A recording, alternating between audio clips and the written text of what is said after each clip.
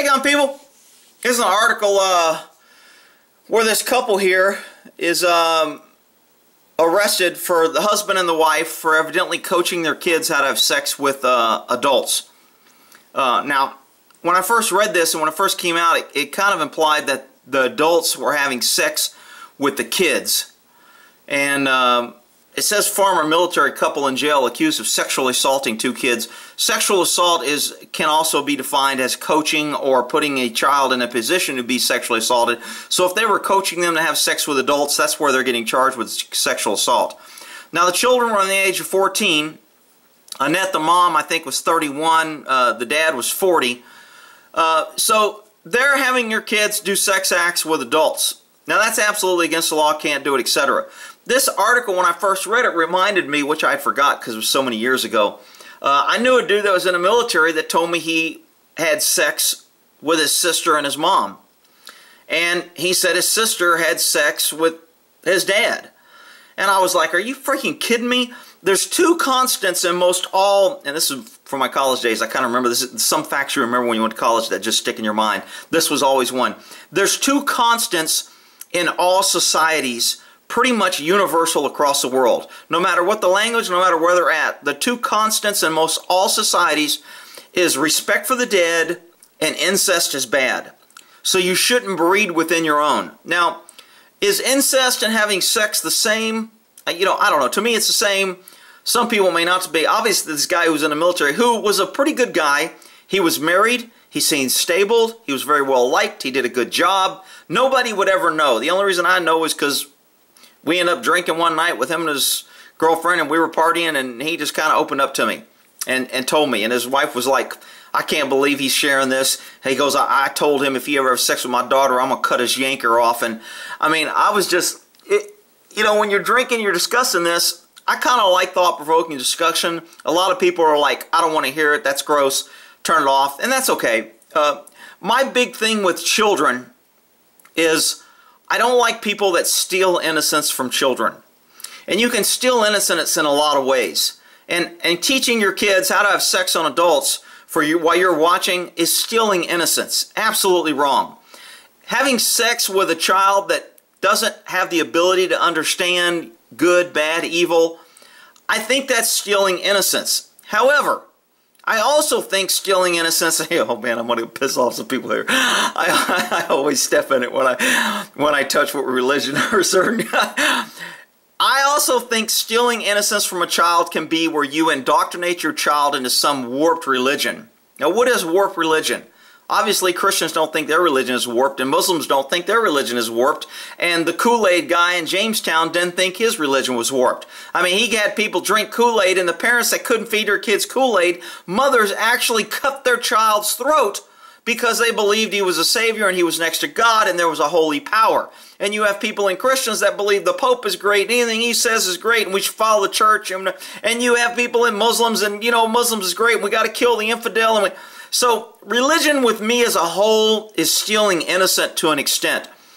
Some people could say educating a child the wrong education is stealing innocence. I think if you let your child grow up to be a liberal and you teach them liberalism, you're stealing their innocence because you're taking away their ability to have common sense thought and have reasoning. Because liberalism has nothing to do with reasoning. It has about feelings and what it should be and how it should be and what can and what might and if perfect. If that's what liberal, it doesn't let you factor in facts, statistics, results, the negative effects of liberalism. It only teaches their side. Is liberalism a disease? I think it is a disease. Is it a religion? It's pretty close to a religion. You have people who are die-hard liberals who don't give a shit about anything else. So, is incest bad? In my mind, it is bad. It's not good. It especially isn't bad if you're reproducing. There's a lot of history out there that says long ago when we had smaller homes and we weren't so industrialized, the only way kids learned about sex and sex education was not taught in school, was not taught by strangers.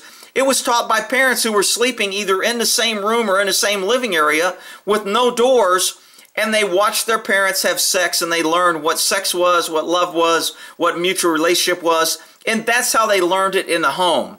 Is that bad? Some people would say it is bad to have sex for your kids. Some people say how to teach it, when to teach it. I mean, I like to think I'm a critical thinker, and having all the facts, and there's never really an absolute one-way right and wrong answer to most things. It's subjective and what filters you put. These guys, I think, are absolutely wrong. They shouldn't be doing it. I'm sure the defense attorney is going to be saying, hey, they were teaching their cult, they weren't doing anything wrong, the kids consented. It's not going to fly. In the law, it's pretty clear. Children are children, and when you start doing sex acts with children, they cannot consent. That's why it's called statutory rape. It's by statute rape, not by consent.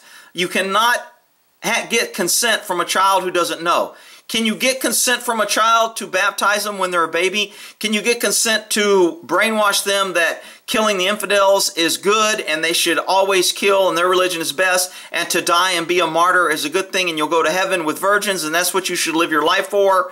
And Christians teach that if you don't do good, you go to hell, and if you do good, you go to heaven. And, you know, so where do you draw the line on stealing innocence? To me, hey, it's a valid question that deserves thought and process and discussion. Who's right and wrong? You know, that's a tough one. So this article, when I first got it, it was about having sex, and I remember this guy's like, shit, I can't believe this guy's, he says he still goes home and has sex with his mom, and he still sleeps with his sister, and I'm like, are you kidding me? I'm like, to me, it was very odd, it was very wrong, and it was hard for me to accept. But that's one thing about the military, is when you go to different cultures and different lands and you're meeting all these people who were brought up different ways, you're exposed to a lot of things. Is that good, bad, and different?